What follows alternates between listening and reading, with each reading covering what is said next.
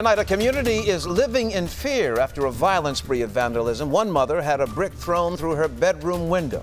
Good evening, I'm John McKay. And I'm Cynthia Seguirre. Neighbors don't believe these crimes are random either. Here's Damon Fernandez. It's a quiet townhome community where neighbors are now on high alert after vandalism crimes like this. They say they want that suspect caught and off the streets. Take a good look at the guy in this video. The masked man you see here is creeping onto a family's porch. He lights a firecracker, rings the doorbell, and runs off before it explodes and causes a small fire. It's the latest in a string of vandalism crimes happening at the Wingate townhomes in Garland.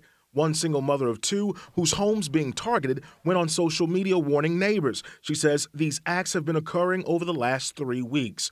That mom's bathroom and bedroom windows were shattered. She took these photos showing someone's been throwing bricks into her home. Because we've had so much stuff going on here. Neighbors like David Weingarten are also on edge. Unknown vandals have been spray painting offensive racial and homophobic slurs in the community.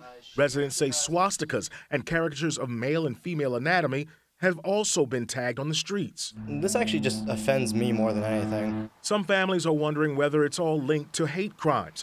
Garland police say they're investigating the acts of criminal mischief, and the neighborhood police officers increasing patrols in the community.